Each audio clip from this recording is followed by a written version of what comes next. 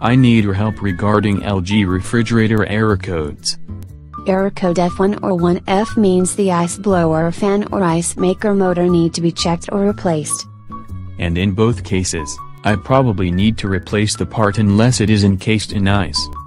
That's why ice makers in a fridge increase the repair rate about 50%.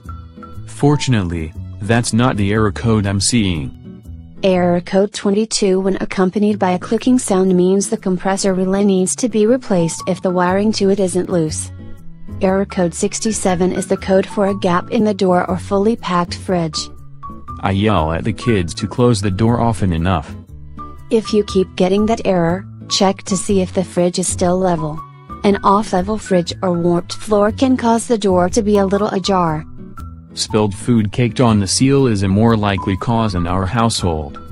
Error code DH is for the defrost heater.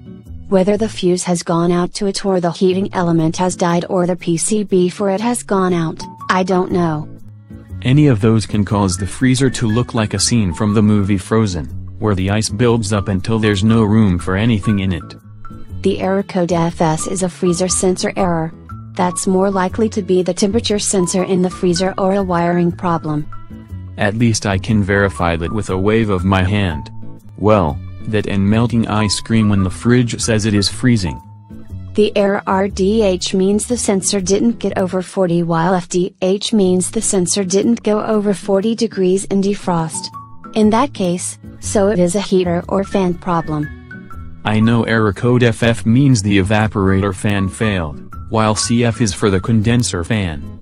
These could be anything from a motor that needs oil or cobwebs cleaned out to a control board that needs to be replaced. And a control board costs around a third of the price of a new fridge these days. You can try turning it off and turning it back on to solve the problem. That's what you do when you get the CO error code for a communication error. You can also try that for things like HS errors for the humidity sensor and SS for the pantry sensor. There isn't a pantry in the sensor. The pantry sensor is in the deli drawer.